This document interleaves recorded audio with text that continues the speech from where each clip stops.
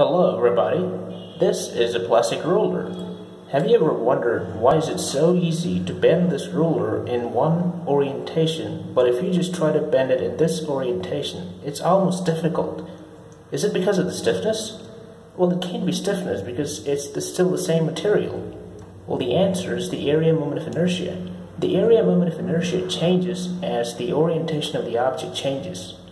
This ruler is a rectangular beam, and the moment of inertia for a rectangular beam is I equals W times D cubed over 12.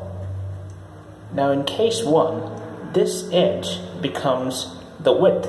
So it's a 30 centimeter scale, or 12 inches scale. So let's say the width is approximately 12 inches multiplied by D. Well, this is the D in this first orientation, so that is approximately 1 inch. So 1 cubed over 12. So that approximately just gives 1 inch power 4. Now in case 2, what happens is the W and D swap each other. So let's call this I1 and this is I2.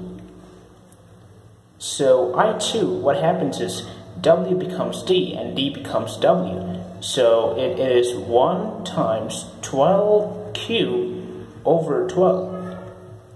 So that gives us an answer about 144 inch power 4. So now you see the difference, it's really difficult to rotate the ruler in that direction because the moment of inertia is pretty large. Alright, I hope you enjoyed this video. Thank you for watching. Have a nice day.